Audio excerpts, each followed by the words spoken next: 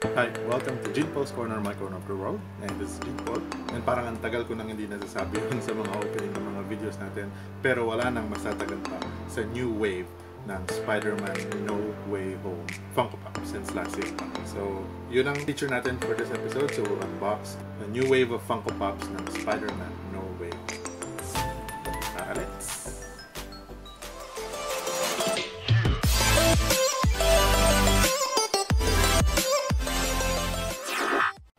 Okay, right off the bat, simulan na natin kagad kasi marami siya. And then, marami ring mga exclusive na wala tayo. Kaya ipapakita na lang din natin siya during that time, dun sa mid-break natin. So, there are 9 regular Funko Pops sa new wave ng Spider-Man No Way Home. Yung unang-una is this one. Pop Marvel number 1157 from Spider-Man No Way Home. Si Spider-Man. Ito yung Tom Holland Spider-Man. Naka-upgraded suit siya dyan. And yun nga, sasabi ko Sham yan. Yung Sham yung meron tayo.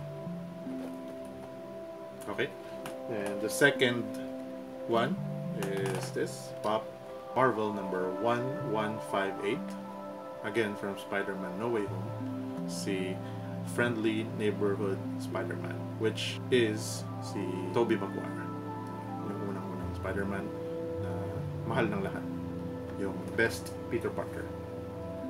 And then the third piece is this Pop Marvel number 1159, again from Spider-Man No Way Home, the Amazing Spider-Man. This one is yung nga, the Amazing Spider-Man, the best Spider-Man, which is si Andrew Garfield. Ngayon, maganda dyan sa tatlong yan, meron siyang lahat, tatlo sila na stand. So yun yung best feature niya.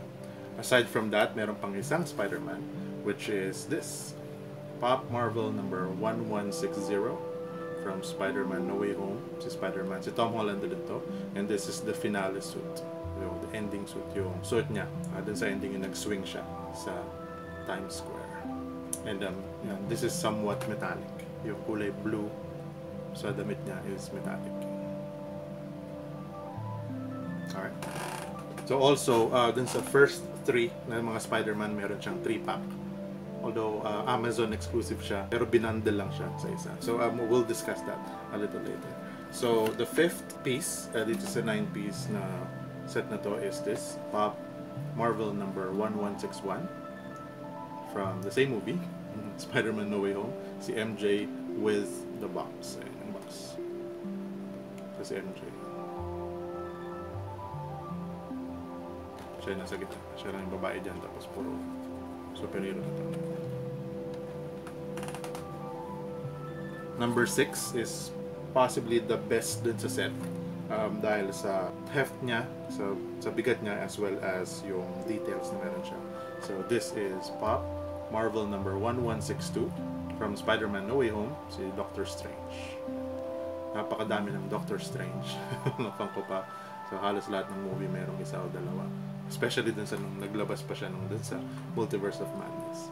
So ito yung scene whereas to yung naghingi o yung nag-wish, yung nag-grant siya ng wish, multiple wishes ni Peter Parker para makalimutan na siya si Spider-Man. Tapos sa sticky details niya. Mamaya, makikita natin. The 7th item, ito rin, maganda yung details niya, most especially dun sa mga tentacles niya. So this is Pop Marvel number 1163 from Spider-Man No Way Home, si Doc Ock. Huwag mo yung didikit, Doc Ock. So yung details niya, yung talagang MCU Doc.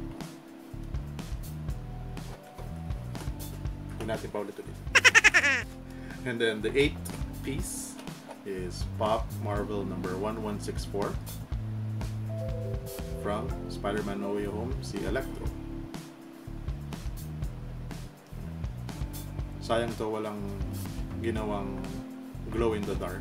So maganda sana siya kung glow in the dark yung kuryente niya.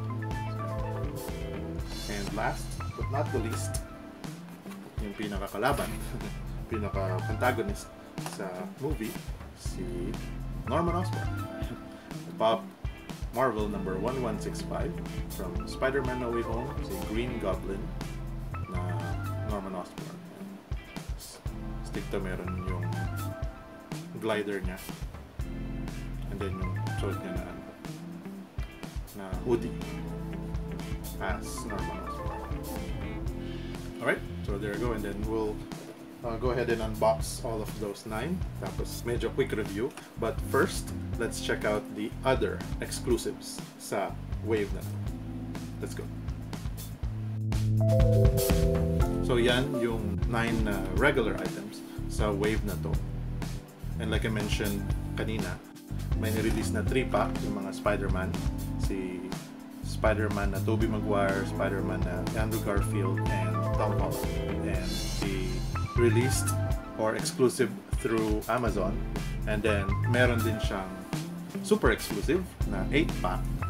Whereas to just like the 3-pack na same mold, however, this is the only way na makakuha mo yung dalawang exclusive items na to, which is the Lizard as well as si Sandman.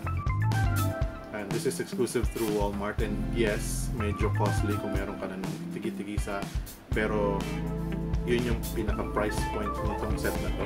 You can only get those 2 exclusives na Lizard as well as si Sandman on this 8-pack.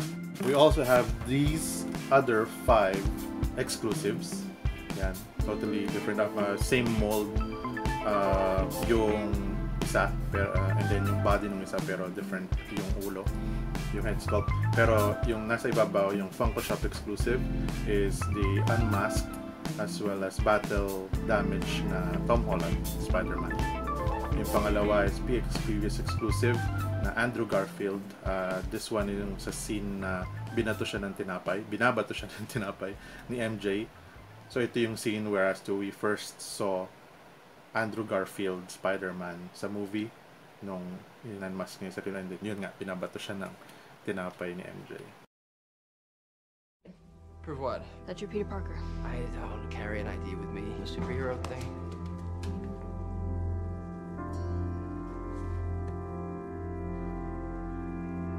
Do it.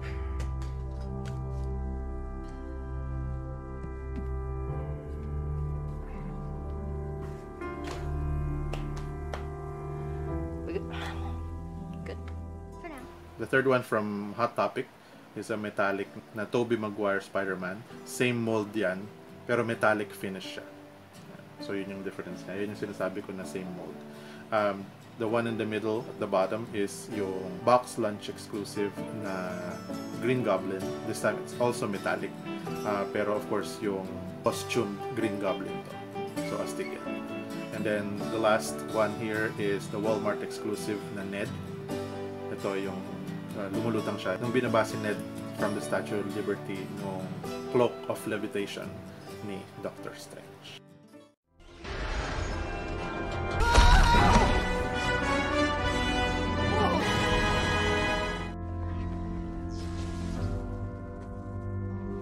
Thank you, Mr. Cape, sir. And then meron ding ni-release.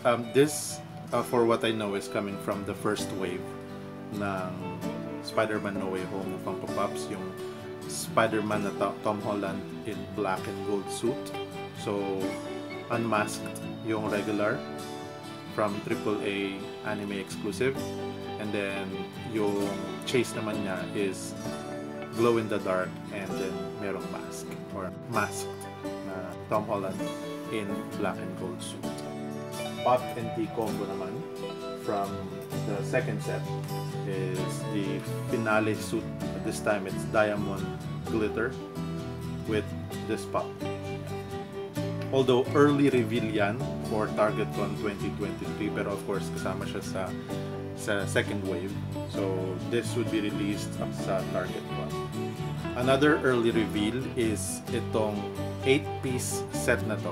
Whereas to, of course, ang TargetCon early reveal, 2 of them pa lang.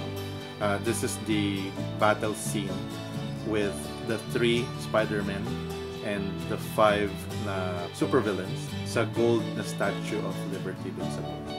So, first 2 reveals is the Tom Holland Spider-Man na nakikita natin dyan sa yung pinaka-third of the 8, and then the 6th one, which is the Lizard. So, huhulaan nyo pa kung sino yun nandyan. Pero, definitely, makikita nyo naman sa silhouette kung sino sila sa sino to. Sabi ni Johnny Clo, maganda daw kumpletuhin to. We will see. It depends on the price point nito. Pero maganda nga na magkaroon nitong scene na to. Kasi, aside from exclusive yang walong yan, it's an iconic scene for the MCU as well as yung Spider-Man. Also, just like the 8-pack, dito mo makukuha si Lizard as well as yung si Sandman for the set. And last but not the least, itong Entertainment Earth exclusive Funko Pop ni Matt Murdock, catching the I Believe Mysterio brick, which is a scene in the movie. However, this is not movie accurate kasi sa movie nakaupo siya dito sa Funko Pop nakatayo. But that's not really a big deal.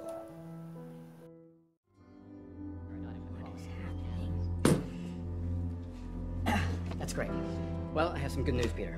I don't believe any of the charges against you are going to stick. Seriously? Oh my God, Mr. Murdoch, thank you. That's amazing. You're welcome. Perfect. Peter, you may have dodged your legal troubles, but things will get much worse. There is still a court of public opinion.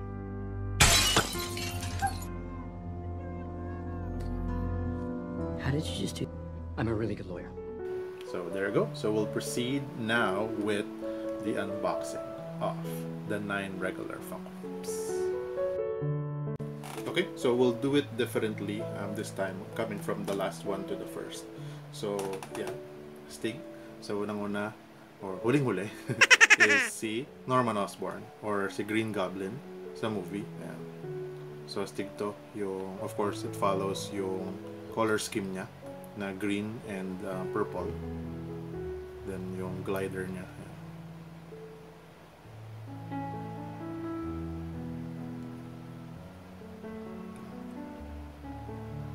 So medyo may mga parts na parang metallic yung paint niya, pero not all of them. Parang yung green is the metallic parts. Ayan. So merong mga small details like this, yung mga punit-punit. Yes, mga punit-punit yung hoodie niya, yung jacket. Pero dito sa yung mga small details sa Stig, ayan, mga punit-punit. What's this? Stig. Alright. And then si Electro is the next one. Si Jamie Foxx. Ayan. Ang astig dito is also sa movie. Kasi ginawa nila yung comic version na nag-star siya yung sa Electric.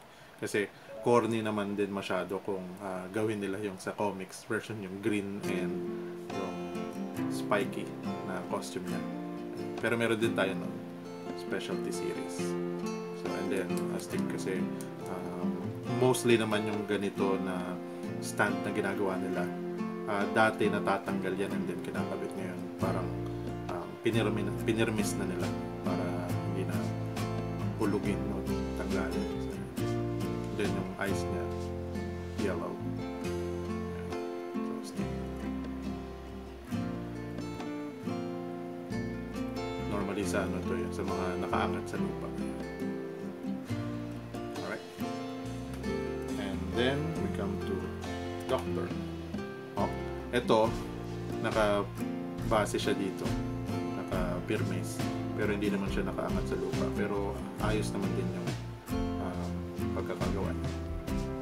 And then of course, green, olive green, or dark green. And then yung detail sa tentacles niya, yung red, yung this time yung parang nakuha niya yung nanotech, yung dun sa scene sa movie na medyo nakuha niya yung nanotech ni nung suit ni Tom Holland na Spider-Man. So medyo malambot yung mga tentacles niya. And then simple details lang din ito. And then ito yung tutusukin siya, may pagtusukin. The others yung lang, yung red dot.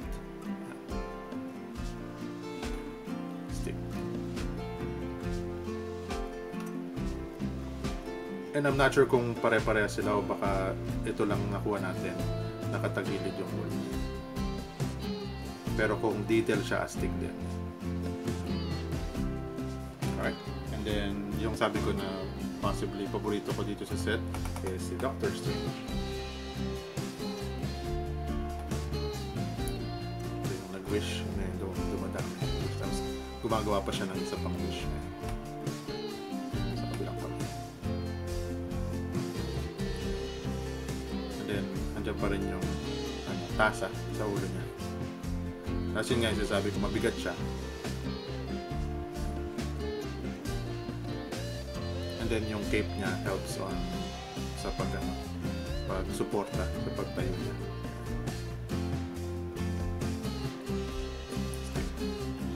So maganda to sa collection.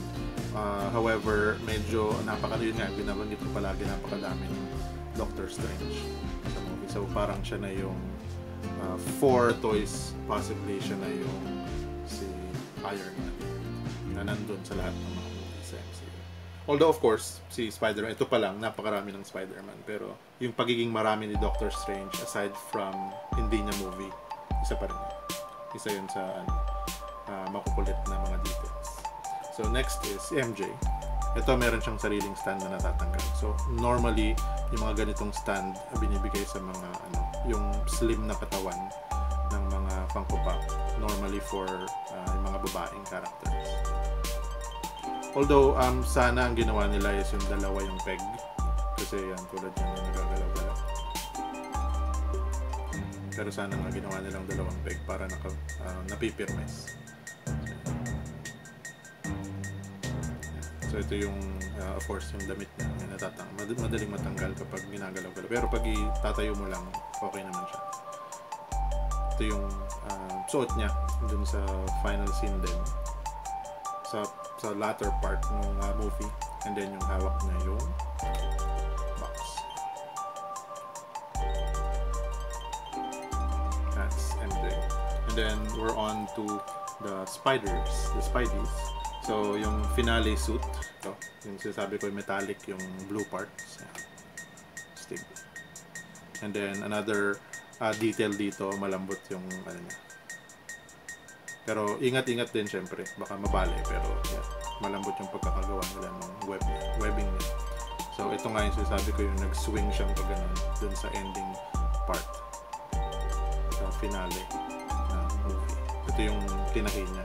Metallic pala, or hindi cotton yung ginamit niya, polyester. Yung gamit niya sa yung telang ginamit niya na magtahi ng damit. Alright, so we're on to the Andrew Garfield, or si Peter 3. Ayan. So ito naman yung siya, frog leap or frog jump. So wala namang masyadong details dito, pero of course it follows yung damit niya sa The Amazing Spider-Man. Then yun nga yung iconic na niya, kasi siya yung tumatalon ng papalaka na talon. And then it's a good small detail dito. Yan yung ginawa nila. Nilagyan nila ng web shooters.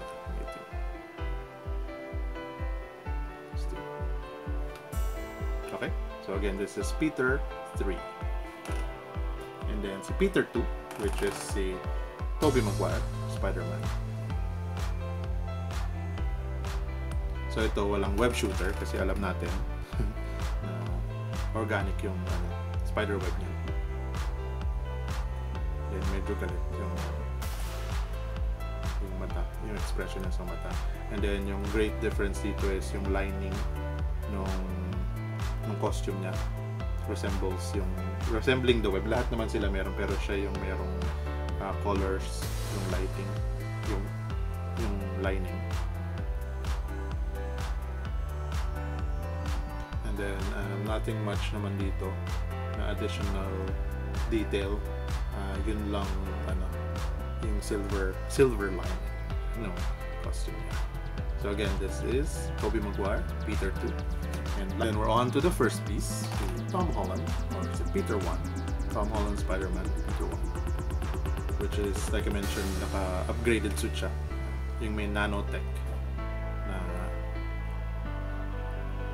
na suit. So yun lang, metallic yung gold parts, and then yun nga yung upgraded version ng Spider. Then meron din siyang web shooter, ginawang detail na rin kasi dahil sa movie. I'm not sure kung makikita niya, pero may itim siya lang. As well as dito. And then lahat ng Spider-Man meron yung stand para nakasuspend siya in mid-air. Alright, so there you go. So 9 na Funko Pops. We'll do a paikot on these boxed and unboxed, and of course yung set.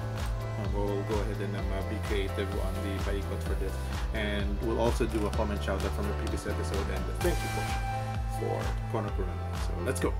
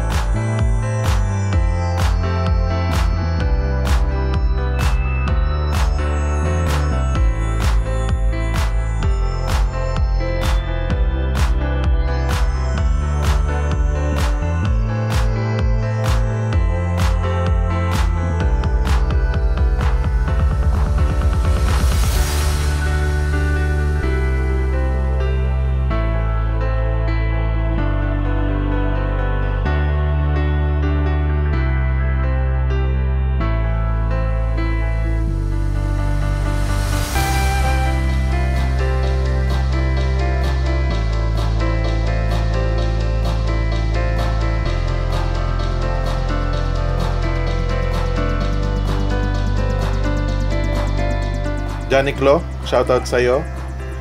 Maraming salamat sa suporta. Alright, so like I mentioned, paulit-ulit, maraming salamat sa inyo, sa mga viewers, sa mga members sa Corner Crew, sa lahat ng sumusuporta sa channel, sa nanonood sa mga videos, sa nagda-like, nagda-dislike, sa mga nagko-comments and stuff. So thank you very much for all of your support, especially from these supporters na walang sawang sumusuporta sa channel and helping out the cause for the channel. So again, thank you very much, shout out, and thank you sa Corner Crew members. So like I mentioned kanina, na practically ang paborito ko dito sa set na to is si Doctor Strange, kasi dahil sa complete details niya, as well as yung mga rings nung wish or yung magic niya. So, astig. But of course, hindi natin mapagkakailan na tayo, halos lahat, paborito, si Spider-Man. So, nabanggit ko rin kanina na we're thinking about collecting or completing yung Statue of Liberty battle scene from the movie. So, we'll check and see price point on that, and then we'll try to get that completed. Kasi especially kapag announced na exclusive and TargetCon, medyo nasa pricey side yun, for sure. And then, walong different items pa. And then possibly, i-release pa sa ibang mga cons, yung iba. Pero, for what I know, lahat yun under Target. Or only a Target exclusive. Alright, so, of course, dahil maraming in-unbox and maraming review, napakahaba na nitong video, so I'll leave with that. So, thank you very much for watching. Like, comment, and subscribe. Do whatever makes you happy as long as you don't step on other people's happiness. Thank you very much for watching, and have a wonderful day. Bye-bye! Hindi ko nagagamit yung kaliwa ko kasi dito yung mga Spider-Man. Peter 1, Peter 2, Peter 3.